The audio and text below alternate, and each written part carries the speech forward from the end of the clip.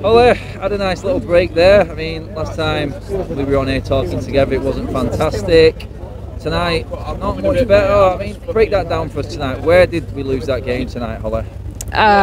From the minute we didn't come out on the pitch, if I'm honest. We didn't start well at all. We rarely start very well at the minute anyway, but the whole team just seems to be lacking something. We have no midfield at the moment. I don't know what more of a warning we need to get a midfielder. It's the simple stuff we struggle with the most. Like, we just need someone to take control of the midfield, keep the ball, look at getting the ball forward from the defenders to the attack. We had no link between the defence and the attack at all. McTominay, I didn't even know he was playing like half the time. Matic was he was just dropping between the two centre backs. I knew McTominay was playing because he was playing awful. Yeah, he was. Yeah. This is the McTominay we all know and love. Unfortunately, he had a good game against Burnley, but if you can't be consistent, and you don't deserve to wear the shirt, in my opinion. That's it. Consistency in that midfield is an issue. Unfortunately, I don't know about you, there is anyone in our club right now to fill that void in midfield. Does that mean January funds need to be available for Ralph to bring in another midfielder? Yeah, I think so.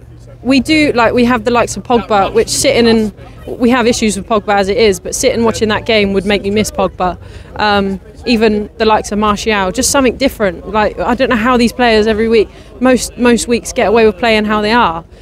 We need something to, like you said in January, I don't know how you can sit and watch that game and think differently. I don't know what's going on with Rashford at the moment. Even while he was warming up right in front of us, and he just looked pissed off. Like, that's the only way I can describe him. Like Barbara said then, body language is an issue with this. A lot of these players at the moment. Are you on board with what Ralph is then? If you're not happy to sit on the bench, if you're not happy to take your time out, or you want to do what he says, then out you go. Are you happy with that stance with most of this squad now? Is it about time we had someone like Ralph just tell them as it is? Yeah, I think it is time we had someone slightly more strict on the players. I think they've been getting away with what they've been doing for the past 2 years under Ollie, if I'm honest, for too long.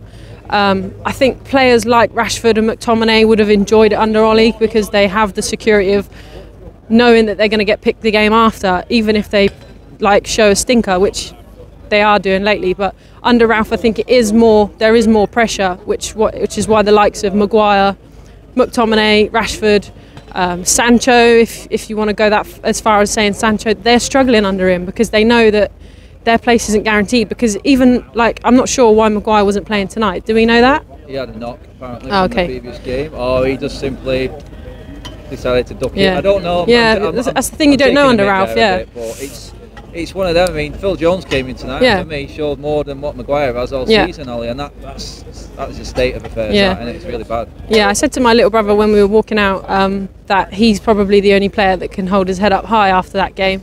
That says a lot. And De Gea as well. De Gea made a few saves, nothing too drastic, but we didn't create the chances. I mean, in the second half we looked a little bit more positive, but Wolves, they didn't look very dangerous. Neither did we. We didn't want the game enough. And Wolves are happy to come and take the 3 points, just like they played tonight. They would have left with a draw, but happy days for them, I suppose.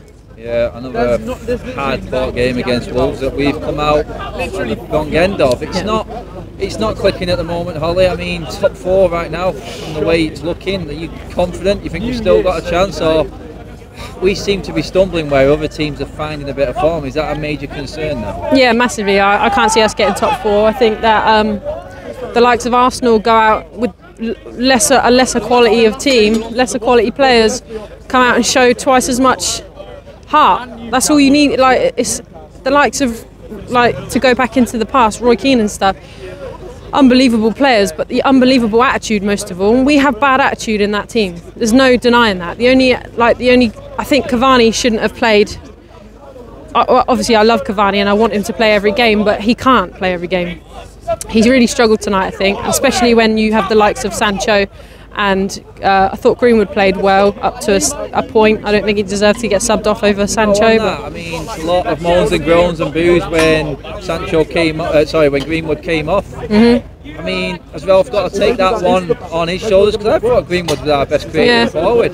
But he definitely wasn't the worst, and there was worse people that stayed on over Greenwood. So I think that's what was the discontent within the fans. But I do question a little bit. I don't question the tactics as much, but I do question what the roles of the players were in the first half.